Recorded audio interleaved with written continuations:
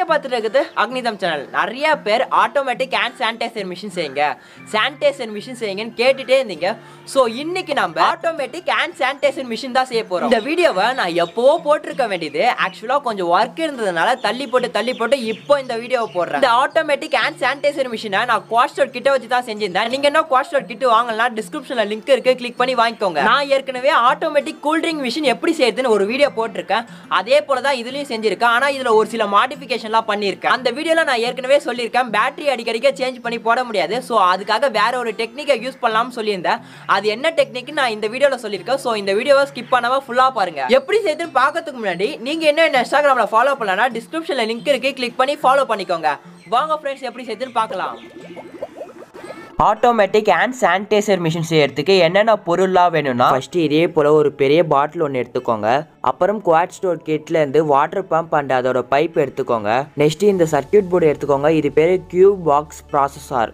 அப்புறம் IR sensor எடுத்துக்கோங்க, அதாவது இன்ஃப்ராரெட் சென்சார். அதுக்கப்புறம் பவர் சப்ளை கொடுக்கறதுக்கு 4AA பேட்டரி ஹோல்டர் ஒன்று எடுத்துக்கோங்க. அதுல பேட்டரியும் போட்டுக்கோங்க. பேட்டரியோட ஹோல்டர்லயே ஆன் ஆஃப் ஆப்ஷன் இருக்கு. அப்புறம் லாஸ்டா இதே போல 4 ஒயர்ஸ் எடுத்துக்கோங்க. ஓகே, இப்போ நம்ம ஸ்டார்ட் பண்ணலாம். நீங்க இது மாதிரி பாட்டில் தான் எடுக்கணும் இல்ல, இந்த மாதிரி பாட்டிலுக்கு பதிலா வேற ஏதாச்சும் பெரிய டப்பா கூட நீங்க யூஸ் பண்ணிக்கலாம். ஃபர்ஸ்ட் பாட்டிலுக்குள்ளார வாட்டர் பம்பை இந்த இடத்துல இதே போல ஃபிக்ஸ் பண்ணணும். ஸோ அதுக்கு இந்த இடத்துல ஓட்டை போடணும்.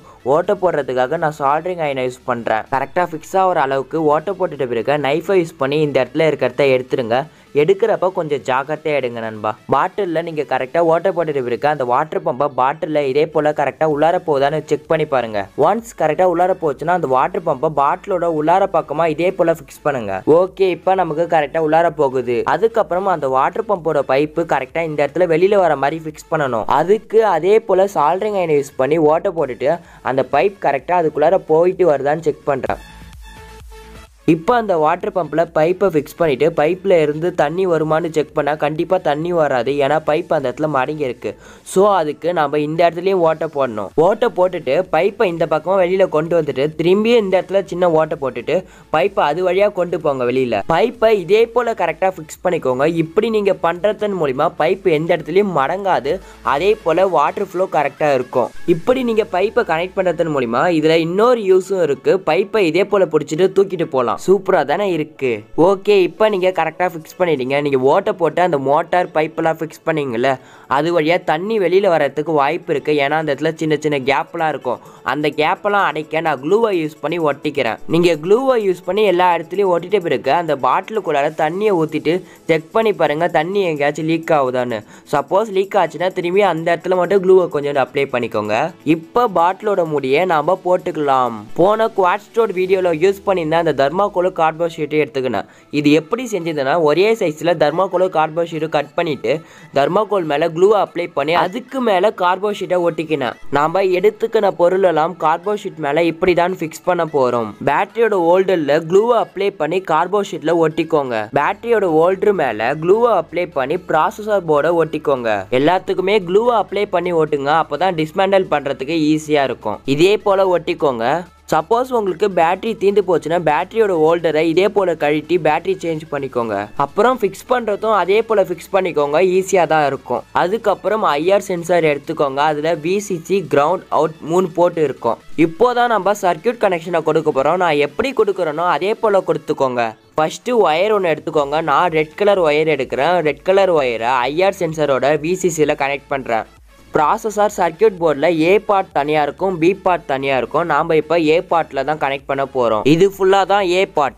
ஐஆர் சென்சாரில் கனெக்ட் பண்ண அந்த ரெட் கலர் ஒயரை ப்ராசஸரில் இருக்க விசிசியில் கனெக்ட் பண்ணுறேன். அதுக்கப்புறம் ஐஆர் சென்சாரில் எல்லோ கலர் ஒயரை கிரவுண்டில் கனெக்ட் பண்ணுறேன். அந்த எல்லோ கலர் ஒயரை ப்ராசஸர் போர்டில் இருக்க கிரவுண்டில் கனெக்ட் பண்ணுறேன். ஐஆர் சென்சாரில் கிரீன் கலர் ஒயரை அவுட்டில் கனெக்ட் பண்ணுறேன். அந்த கிரீன் கலர் ஒயரை A1ல கனெக்ட் பண்ணுறேன். அப்புறம் ஒயிட் கலர் ஒயரை A2ல கனெக்ட் பண்ணுறேன். அந்த ஒயிட் கலர் ஒயரை பவர் சப்ளை கொடுக்குறோம்ல, அதில் பாசிட்டிவ்ல கனெக்ட் பண்ணுறேன். நீங்கள் எந்த கலர் ஒயர் வேணும்னாலும் எடுத்துக்கலாம். நான் எதுக்கு கலரை மென்ஷன் பண்ணி சொல்றேன்னா அப்பதான் உங்களுக்கு நல்லா புரியும். சர்க்யூட்டோட கனெக்ஷனை நான் கொடுத்த மாதிரியே கொடுத்துக்கோங்க. பாட்டில்ல நீங்க தண்ணி ஊத்திட்டு வாட்டர் பம்புக்கு பவர் சப்ளை கொடுக்கறதன் மூலியமா பைப் வழியா தண்ணி வரும். பாட்டில்ல இந்த இடத்துல க்ளூவை அப்ளை பண்ணி அந்த கார்ட்போர்ட் ஷீட் மேல ஒட்டிக்கோங்க.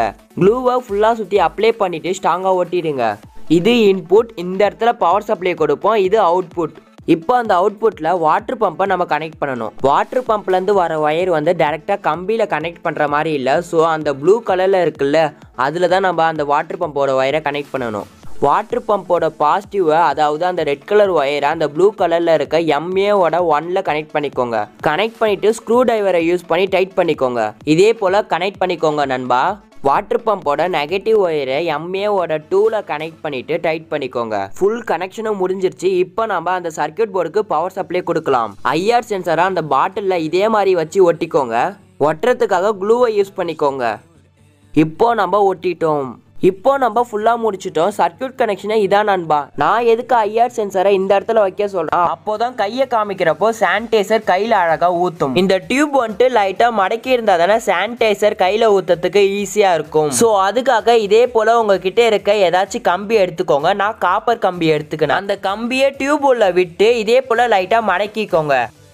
இப்போ இந்த டியூப்ல ஓட்டை பெருசா இருக்கிறதுனால அதுல இருந்து சானிடைசர் அதிகமா வரதுக்கு வாய்ப்பு இருக்கு. ஸோ அதுக்காக இதே போல ஏதாச்சும் லெட் பென்சில் எடுத்து அதோட டாப்பை கழட்டிக்கோங்க. அப்புறம் அதை அந்த டியூப்ல இதே போல ஃபிக்ஸ் பண்ணிக்கோங்க. அப்புறம் உங்களுக்கு வேணும்னா அந்த இடத்த சுத்தி க்ளூ அப்ளை பண்ணிக்கோங்க. அப்பதான் அது வெளியில வராது. ஸோ இப்போ நான் அதுல தண்ணியை ஊத்தி செக் பண்ணி காமிக்கிறேன். தண்ணி எவ்வளவு கம்மியா வருதுன்னு பாருங்க. இந்த அளவுக்கு நம்மளோட சானிடைசர் வந்தா போதும். இந்த சானிடைசர் மிஷின் 24 ஹவர்ஸும் ஆன்லேயே இருந்தாதான் யாராச்சும் எப்போவாச்சும் வீட்டுக்கு அப்படி இல்லைன்னா கம்பெனிக்கு வந்தாங்கன்னா கையில் கொஞ்சோண்டு சானிடைசர் அப்ளை பண்ணிட்டு உள்ளார வர முடியும். ஸோ அப்படி இந்த சானிடைசர் மிஷின் 24 ஹவர்ஸும் ஆன்லேயே இருந்தால் நம்ம பேட்டரிக்கு எங்கே போகிறது நீங்களே சொல்லுங்கள். ஒன்று ரீசார்ஜபிள் பேட்டரி வாங்கி போட்டுக்கணும். அந்த பேட்டரி வாங்கணும்னா காசு ரொம்பவே அதிகமாகும். ஸோ அதுக்கும் வாய்ப்பு இல்லை ராஜா. அப்படி இல்லைன்னா வேற ஒரு டெக்னிக் இருக்கு. அது என்ன டெக்னிக் நான் இப்போ உங்களுக்கு சொல்கிறேன். ஃபர்ஸ்ட் அந்த சர்க்யூட் போர்டையும் அந்த பேட்டரி ஹோல்டரையும் தனியாக கழட்டிடுங்க. ஒயரெல்லாம் கழட்ட தேவையில்ல. அந்த சர்க்யூட் போர்டையும் அந்த பேட்டரி ஹோல்டரையும் மட்டும் கழட்டினா போதும். கழட்டிட்ட பிறகு அந்த சர்க்யூட் போர்டில் க்ளூவை அப்ளை பண்ணிட்டு அந்த கார்போ ஷீட்ல எங்கேயாச்சும் ஒட்டிக்கோங்க. அப்புறம் உங்ககிட்ட வேஸ்டா இருக்க ஏதாச்சும் சார்ஜர் எடுத்துக்கோங்க. அந்த சார்ஜரோட அவுட்புட்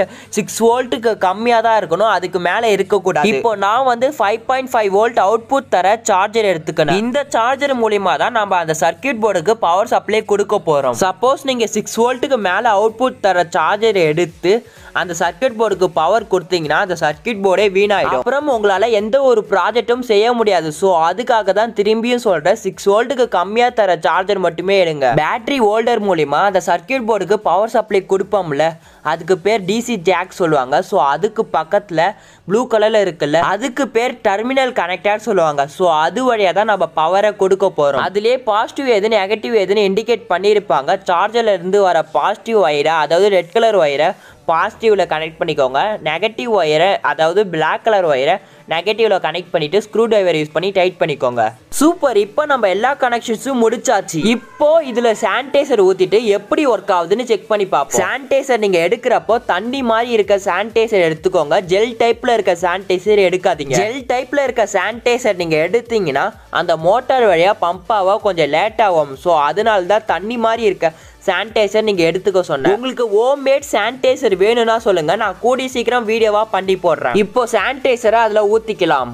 ஓகே, இப்போ இது எப்படி ஒர்க் ஆகுதுன்னு செக் பண்ணி பார்ப்போம். ஃபர்ஸ்ட் இதுல பவர் சப்ளை கொடுத்துக்கலாம். இப்போ நான் கை காமிக்கிறேன். சானிடைசர் கொஞ்சம் தான் வருது. நான் கையில ஃபுல்லா அப்ளை பண்ணிக்கிறேன். வாவ், இது செம சூப்பராகவே ஒர்க் ஆகுது. இப்போ நான் கையை கிட்ட எடுத்துன்னு போயிட்டு செக் பண்ணி காமிக்கிறேன். நீங்களே பாருங்க. நான் இப்போ கையை கிட்ட எடுத்துன்னு போறப்ப கொஞ்சோண்டு சானிடைசர் ஊத்துது. அதுவே எட்ட எடுத்துன்னு வரப்போ கம்மியா ஊத்துது. நீங்களும் வீட்டுல செஞ்சு பார்த்துட்டு எப்படி இருக்குன்னு சொல்லுங்க. நாமளே இந்த கொரோனாவை தள்ளி தள்ளி வச்சாலும் அந்த கொரோனா நம்மள விடுற மாதிரி தெரியல. ஸோ அதனால இந்த மாதிரி சேஃப்டி மெஷர்ஸ் எல்லாம் தவறாம எடுத்துக்கோங்க.